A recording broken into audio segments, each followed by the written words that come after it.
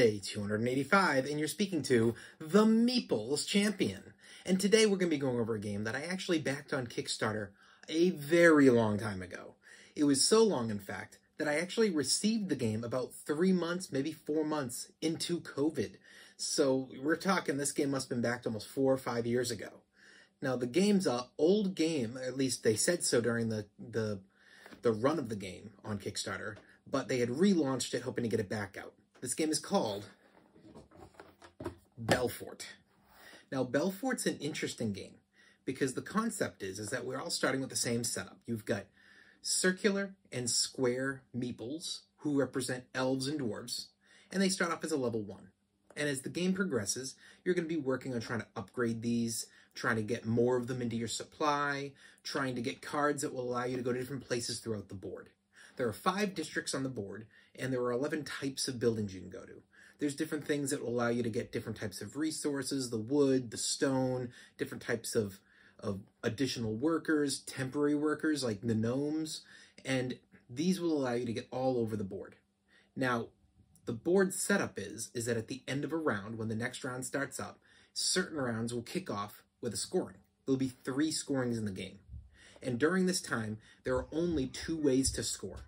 You can either have the majority of a section, which gives you 5 points, or the second majority, which gives you 3 points, well, minority.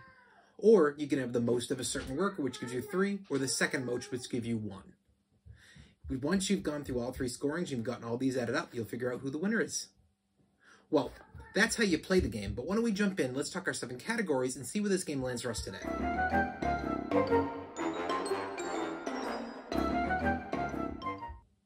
When it comes to the art, I really like the box. I was a big fan of it. It's what brought me into the Kickstarter. I was going through the pages as usual. Everybody has different approaches to this, but I was going through, I saw the box on their Kickstarter, and it really grabbed my eye. And when I got this in and I actually set it up, the inside of the box is just as nice. It has a great town feel to it. It's large, it's colorful. There's a lot of mixtures of good different color in there. I like the meeples and their designs. To me, the art is a huge thumbs up.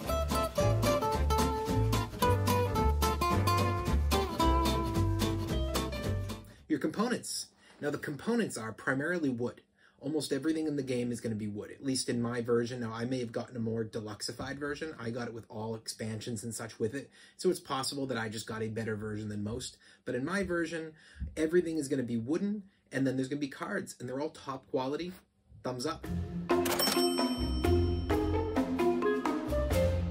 Your price. Now, it's a little hard to tell exactly where this landed. Again, I got this with all the expansions. I paid over $100 in total for this, but I believe that the game goes for roughly in the $60 range for the base game.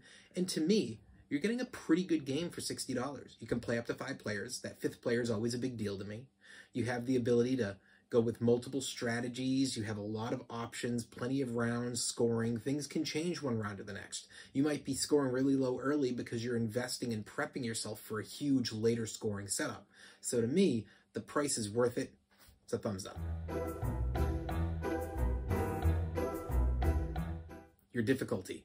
So I don't know if kids are going to like this or not. I think that the theme should bring them in, and I don't feel it should scare away them. I think that this should be one that they should be able to try. So I think a kid and a beginner can try this game. But I think that an experienced and an expert will love this game because it's all about how you build, and you may go for early points and say, you know what, I'm not building a long run, but I'm going to hit early and have a shot at the victory. Or you may be somebody who says, I may not score early, but I'm prepping myself for a huge run on that definite, the last scoring round, and then the middle scoring round is where I'm trying to see if I can hit fast enough. To me, that makes this game really interesting when it comes to that difficulty. It makes it so all levels have a shot. Thumbs up.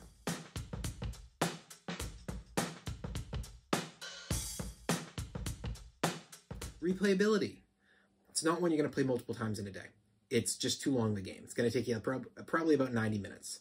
And then how often are you going to play it after that? Now, I've been in this huge run. I have so many games. I've been trying to get new games played constantly so that I can do this channel. So this one's definitely taken a hit, but it's one I'm always thinking about. I'd like to get it back to the table again. So I think this one has the shot to be played a few times a year, but I'd say somewhere between 2 and 4 is your max area. I don't think in a larger or mediocre sized collection, this game will get pulled out that often, but I think it still can get pulled out 2 to 4 times, which for me, I think that makes it replayable. So, thumbs up.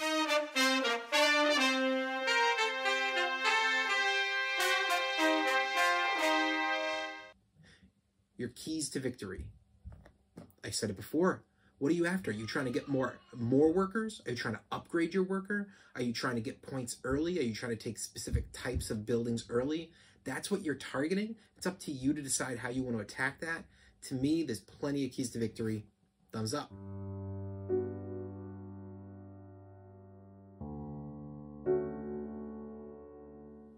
Is the game unique? I think the game is unique.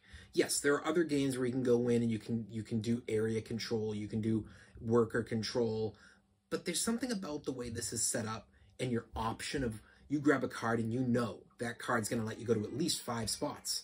I feel like that this game has a real interesting display. I really like it. It's a thumbs up.